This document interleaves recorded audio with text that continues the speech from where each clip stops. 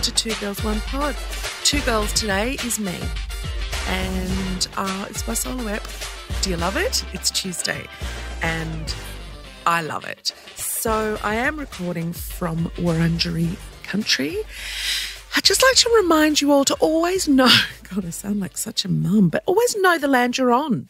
What land are you on? DM me and tell me. I've had a great weekend.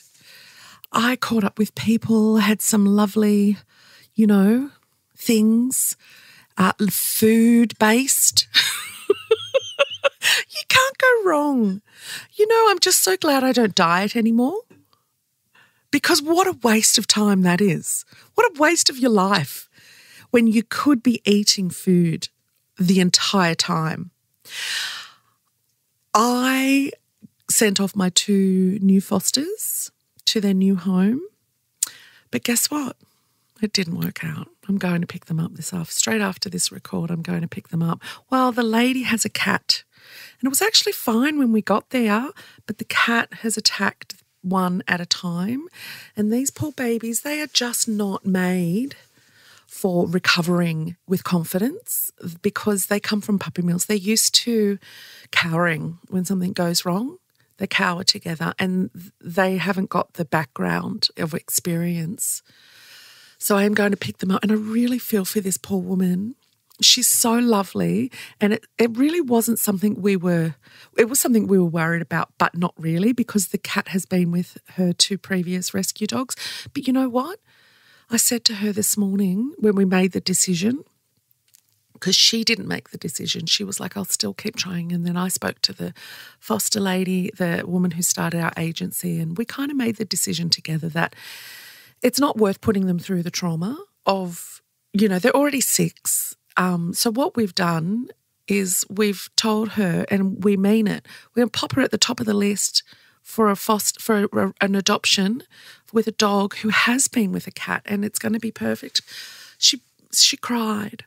And it breaks my heart when this is why it's so incredibly important to adopt your dogs and but you know what? There's one thing that I've learned, and the head of the agency was talking as well. We have completely stopped judging people for surrendering their animals, because, a lot of people say, oh, dogs are for life, cats are for life. Sometimes circumstances happen and they're not in the right place anymore to be in that home. It is okay to surrender your pet. It is okay to give your pet to someone else, or, a family member if circumstances arrive in that sense. So I just wanted to say, I don't want to judge people anymore. I don't want to judge. I used to be that, oh, how could you give up? Would you give up your child? Which, it sounds dumb, but wouldn't it be good if sometimes we could give up children and put them in the right home? Because sometimes they're in a bad house, they're in a bad fit for the parents that they've been born with. But we don't do that. We just, anyway. So that's what is happening, and things happen, things change, and that's the world that we live in, isn't it? It's the life. That's living. So I'm going to have a Jones today. What am I jonesing about? This is I'm going to give you a tale. I'm going to tell you a tale, forewarn you, tell you what to do if you ever get in a situation like I did. I've been wanting a new car for a while, saved my money, put all my little dollars away, and it's been about a year now since I've been looking. Car sales is where I was mostly looking. And I would favourite my ones, until they get sold. Sometimes I'd go and, get right down to it and then go, no. I was really good about it. Wasn't in a rush. And that's the biggest thing that everyone says to you. Be patient, the right car, just make sure it's the car that you want. Anyway, I wanted one particular type of car, so I would just specify that. So they would come through all the time. There'd always be something wrong. So I went and did a test drive. I was test driving 2. They were identical but different with kilometres. Both through dealers. I didn't want to do a private. I've done private before, and I'll tell you right now, I have been duped. I bought a lemon. The last car that I went private, I bought a lemon. The car after that that I bought was through a dealership, and I found that they tried to swindle me a little bit after the purchase. I fought back and they were, fortunately I had the proof that they were telling me I didn't have, and I did. So this time I was like, I don't want to go through anything. I really don't want to go through all of that hoo-ha. I want to go through a dealership, get it done. When you're a woman and you go to a dealership, you're on your own. It's just men. And, it's exhausting. It is so exhausting to say. Like, it's just an energy I don't like. I walk in, it's like you're walking into a wall of bullshit and it stinks. You're like, oh, I'm stuck in the wall of poo. It happened again. I hate to say it. It happened again. But I fought again. And this is my advice, I guess, is my jonesing this week is for you guys, my advice that don't give up. Don't let them walk all over you because they really will. I asked I actually asked my mechanic who I really trust. He's very good. He does things for free. Like he'll just send me on my way. No, it's fine. It's done. Go. Because he knows that I'll always bring my business to him and I'll always recommend him to everyone. He's just an honest guy. And he always says, this is an industry full of dishonest people. He goes, I don't know how they sleep at night. I honestly don't. And I was like, I don't either. It's the last industry, that and real estate agents, where they really truly get away with get off on lying and scamming you somehow. And I don't understand. I mean, that maybe something bad has happened to these people in their lives where they feel like they hate humanity and but the mechanic said to me, he said it's almost like a competition thing. It's like they egg each other on. Who can swindle and get the most? Oh, I'll get this one. Oh, no, she's mine, especially if it's a woman. So what ended up happening to me is I bought a car and I was really happy with it, but it did have a few more Ks on it than I probably should have. I didn't show it to my mechanic and I should have. Learnt lessons, but I wanted the car and, when you want something, you make sure that, you don't show the person that may say no. So it turns out the whole transmission was gone, which after 2 months, the lights come up, new cars. And this is not a new car, 2017. It's pretty new though. So it had all of the mod cons. So those cars talk to you and they tell you, I'm not doing well. So when it told me, I went to my mechanic and he went, oh, shit. And the thing is, I videoed him while he was doing the diagnostic report on it and he was just kept saying, oh, this is effed. This is this. Oh, shit, this is going to, they knew your number, didn't they? He goes, Yvie, I would never have let you buy this car. Why don't you bring it to me first? I went, because you would never have let me bought this car. But I really wish I had now. Lesson learnt again. So please take that sage advice and take it to a trusted mechanic. Find yourself a trusted mechanic. The worst thing about these car sales is you don't know. You're not going to the dealership. You're going to any dealership that has a used car if you're doing a used car thing. But what I did learn is this. You have a statutory warranty for 3 months under Australian consumer law. And I'm really glad I found that out for myself because for 3 months after purchase of a second-hand car, that car has got to be the car that you were sold and told of its problems. If you weren't told of its problems and okay to still then drive off the lot with it, then it's got to be fixed.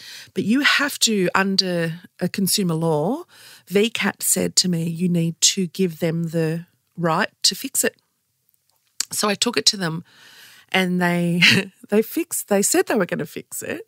I asked them under my mechanic's advice to get a diagnostic report done immediately while I was there.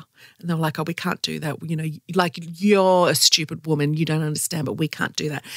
And he said, they'll say that makes them give you a diagnostic report, which they didn't do. And they said, oh, we can do it in an hour if you want to wait. Like they were playing the game. And I said, no, I'll look, I've got the diagnostic report anyway from my mechanic. So what I'll do is I'll get you to email it to me. And if it's exactly the same, there won't be a problem. And it was exactly the same, but it didn't come straight away. I had to ask for it again. And then it was there was they didn't want to fix this. They only wanted to fix that. And, I just kept throwing back the laws. You've got the law is on our side. And that's, I guess, what all I want to say is that you have to know the law's on your side. Australian consumer law is fair. It's just a shit fight. And that's what the mechanic said to me. I said, why would they do it? And he said, because they rely on people not doing anything. They rely on people going away and paying for it themselves, not knowing the laws. And I was like, of course. He said, well, did you? And I said, well, yeah, I kind of did because it's happened before, but I didn't know to this extent. And he said, yeah, most people don't. And most people don't want to fight because they will use words you don't know and car words especially. But I'm a stubborn old bird now, so I know what mechatronics means now. I know what a steering wheel angle sensor is now. My advice to everyone is do your research first, get your mechanic it's worth the money. If it does cost you money, to get the NRMA or the RCV or the RCQ to come out and spend that $136 and get them to do it. I'd hate to do that 3 times though. Wouldn't that be a pain in the ass? But I don't know. And this is to anyone that's listening that is or works in the car dealership. Shame. Shame on you if you're doing it because that's some bad juju coming your way. You can't treat people like that. It's not worth the money that you're getting from it. The commission that you're getting is almost dirty money. So enjoy your dirty money, you greedy bastard. She-male. Woo, female. We're dreading the mail that's from the email. That's my theme song. I'm just going to keep singing different theme songs every week, which will probably sound exactly like each other. Hey, Yvie, love the podcast. Oh, my God, Rach, did you send this? No, I sent it to myself. Just jokes. I wanted to chat to you about body image. Well, yes, I love it. Note, I'll be turning 50 soon. Ooh, I know what that's like too. When I was 30, I hated my body and I would look at photos of myself at 20 and go, God, I was hot. I wish I'd loved my body then. Then, when I was 40, I looked at my 30-year-old photos and thought, that's pretty good. Why didn't I appreciate how good I looked then? So now I'm 50. I am wanting to change the way I view myself. I'm looking forward to 60-year-old me, and she's going to think, God, you were pretty hot at 50. Look forwards. We are all only getting older. Do you have any advice? Thanks, Kathy. Oh, bloody great email, Kathy. And happy birthday soon for your 50th. Wow, what a milestone. And what an honour to get to such an incredible age, because some people don't get there. That is such a... Can I just say first, I don't know what advice I have. I think about this all the time. I look at old photos of myself. Like I just put up a photo of my mum on the weekend because it was her birthday.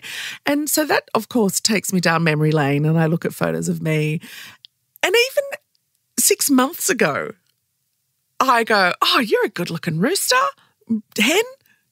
So it constantly, there's a euphemism that goes like this, that the youth is wasted on the young. And it is so true. It is not until you're older that you can appreciate all the stuff that you had when you were younger. You remember the Sunscreen song, like, treat your knees well. You're going to be sad when they're gone. Wear sunscreen. It was during the time of Baz Luhrmann's not Strictly Ballroom, Romeo and Juliet. And it was a song because the kid at the end does the Prince song, Love is a Lesson. But there's a whole man doing almost like a valedictorian speech at the beginning. And he was like, wear sunscreen because when you're 40 and you look 60, he goes on like that. Gives very good advice. And I often think of it that, leave your hair alone. You're going to regret it by the time you're 40 and your hair is all fallen out. I disagree with that. Like, do whatever the hell you want to your hair because your hair's fallen out anyway. And you're young and you can, you don't even need youth to have a different hairstyle. Do whatever you want at any age. But do look at your body. This is my advice. And this is what I'm doing now as well. I did mention it to Rosie. I sit naked now in front of the mirror. This is something I could never do. And it is exposure therapy. And exposure therapy really works. So take photos of yourself, not nude. You don't have to do that. But definitely take photos of yourself all the time, not for anyone else but you. And just look at them. Get used to seeing yourself how you are. Don't get a shock because you haven't taken a photo of yourself for 10 years and all of a sudden you're like, I was so much better when I was 30. You're great right now. Yeah, things start to age, but we have got to stop thinking that's ugly or that is a bad thing. Right at the beginning of this, I said to Kathy, congratulations on turning 50. Some people simply don't get to do it. Some people simply don't get to have the wrinkles that other people do get to have. And it is an honour and a pleasure. And, in some cultures, those lines mean so much. And especially to the younger people, they can't wait. Well, they can wait, but they are so ready to have those lines on their faces or those the sagging of a body, which means you've had a life and it means you've gotten to an age where you've kept living and you've seen people die around you. There's something about Western culture that we've got to smooth everything out. We've got to stop doing that because it is so beautiful to see an aging human with strength, changing things, asking for help because they can't bend over and pick something up anymore, and you've got the youth to help you do that. And in exchange, you've got incredible wisdom to pass on to them. So have conversations with young people about what an honour it is to be the age that you are. We need to respect our elders. And, that's a really old-fashioned saying. People don't respect their elders anymore. And I think every elder says that about the youth. Kids are not like when I was young. No, kids are never like when you were young. But also they're exactly like you when you were young. You didn't care about the older people. Well, you didn't actually ever think they existed really.